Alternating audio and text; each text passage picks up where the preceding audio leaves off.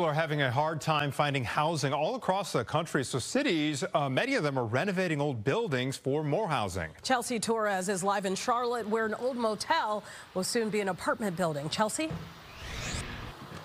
That's right. Tia Anthony, the developer who's buying this motel, says that there's a high demand for housing, but not enough supply. So now developers and local governments are really banding together to create and renovate new housing and renovate libraries, even office space, and of course motels to create this housing in growing cities.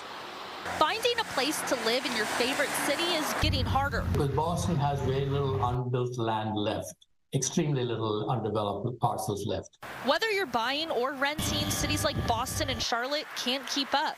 Mortgage company Fannie Mae says the country is short nearly 4 million housing units. You're leveraging existing assets a lot of the time, especially in the case of the city assets. Boston approved funding to build affordable housing on top of a city library.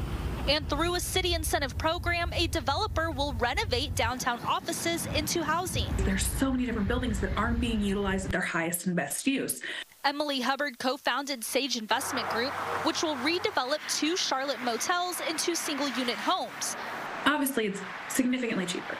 Not only is it cheaper, but it takes 1/3 of the time. We can convert these hotels in 12 months. If we were to build them from scratch, it would take us 3 years. Hubbard says there is a housing crisis, but developers and city planners are optimistic conversions could help the problem. Conversions are unique to each city. So each city has to figure out what are the kinds of buildings that lend themselves to this conversion and understand what tools are available to each city.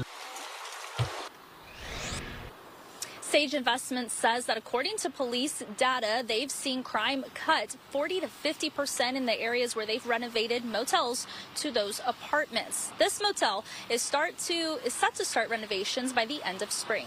In Charlotte, Chelsea Torres, Fox 32 Chicago. All right, Chelsea.